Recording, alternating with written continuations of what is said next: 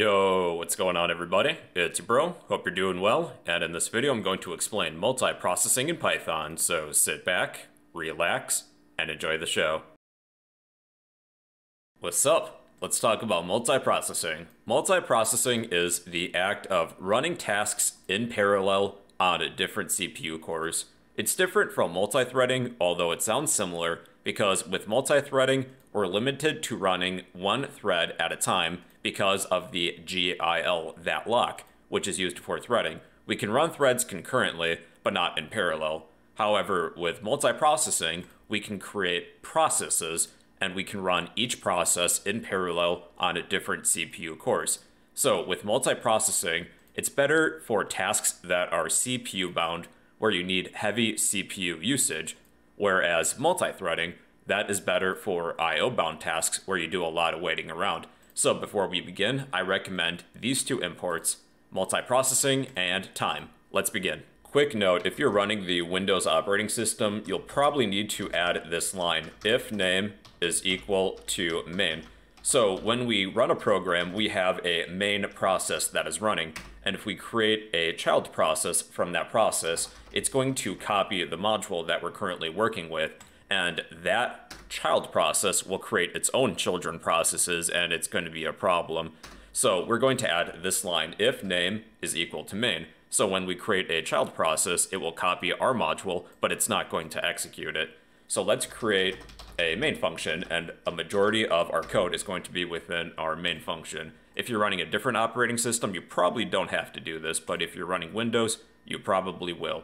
Now with multiprocessing is better for tasks or functions that are CPU bound, where they require heavy CPU usage. Let's say that we have a function named counter, and we'll pass in a number to count up to, but the number we're going to pass in is a ridiculously large number like a billion. So let's create a function that will count from 0.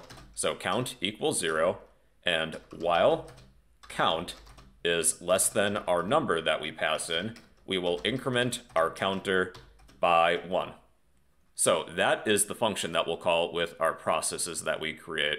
Now within our main function, we'll create a process, and to do that, you'll need the multiprocessing module. So import process and CPU count, and we'll save this for a little bit later. To create a process, let's say we have process A. A equals process. This step is very similar to creating a thread. We have a target. Our target will be our function of counter. And if we have arguments, we will pass those in. So remember, with our arguments, we have to pass in a tuple. Since we only have one argument to pass in, to differentiate this from an expression, we have to add a comma at the end. So our number, let's say, is 1 billion. So that's a million, 10 million, 100 million, 1 billion. Let me just verify that. Okay, so that's 1 billion. We're going to count from 0 to a billion. And in order to start this process, my process, use the start function. And then I will use some process synchronization by using the join function. My main process is going to wait around for my child process of A to finish before continuing. And let's print our performance counter. So we'll print finished in, let's say, time.performance counter seconds. Okay, so let's see how long it'll take to count from 0 to a billion using one process. I fast forwarded this video, but it took my program 56.7 seconds to count from 0 to a billion, but we can speed this up by using multiprocessing. Let's create a second process named B. And I'm going to divide the amount of work in half, so each process will count to 500 million, half of a billion. So let's change A to B, and I'm going to group these start functions together, just so it's easier to read, and then B.join, just to synchronize everything. Okay, and then let's change 1 billion to 500 million for each. It's the same amount of work, but divided among workers. So that is 500 million.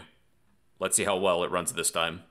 So it took my program about 40.3 seconds to finish counting from 0 to a billion, but I divided that task among different processes. Each of my 2 processes counted from 0 to 500 million this time. So this time, let's create 4 processes. So we have A, B, C, and D. And we'll need to start them. And I'm going to join them. Now, this might not actually speed it up for you, and I'll explain why later. It depends on the amount of CPU cores that you have. Okay, so, let's change this too. So, 250 million for each. Okay, see you in a couple seconds. Okay, welcome back. So, on my computer, when I ran 4 processes and each was counting up to 250 million, I could finish my program in 27.3 seconds.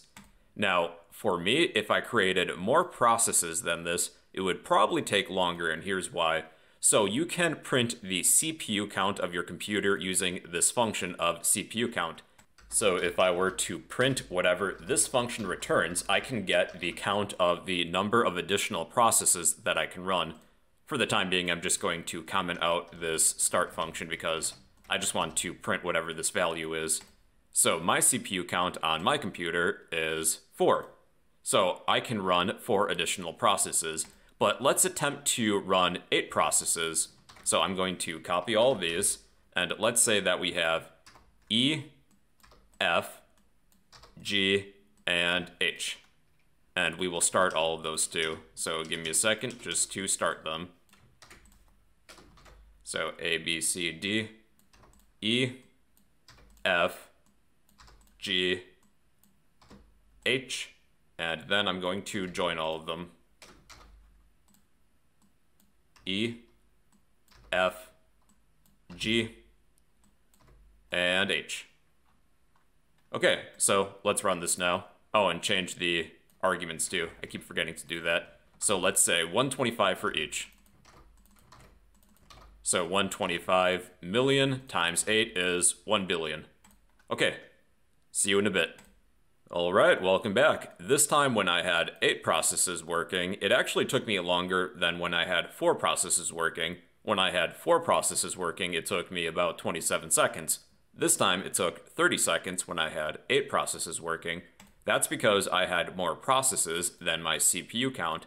And that's partially because whenever you create a process, there's significant overhead with beginning and destroying a process. And if I can only run 4 processes on my computer at one time, well then I'm creating additional processes to no extra benefit. It's actually hindering the performance of the computer because I'm creating all of these additional processes when it really doesn't help me. In conclusion, multiprocessing is the concept of running tasks in parallel on different CPU cores. It's similar but different from multithreading because with multithreading, we can run tasks concurrently, but they're all taking turns because of the GIL. With multiprocessing, we can run all of these different tasks together in parallel.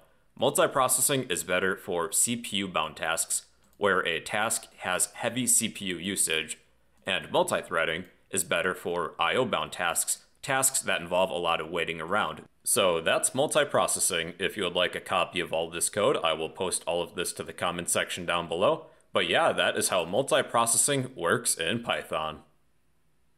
Hey you. Yeah, I'm talking to you. If you learned something new, then help me help you in 3 easy steps by smashing that like button, drop a comment down below, and subscribe if you'd like to become a fellow bro.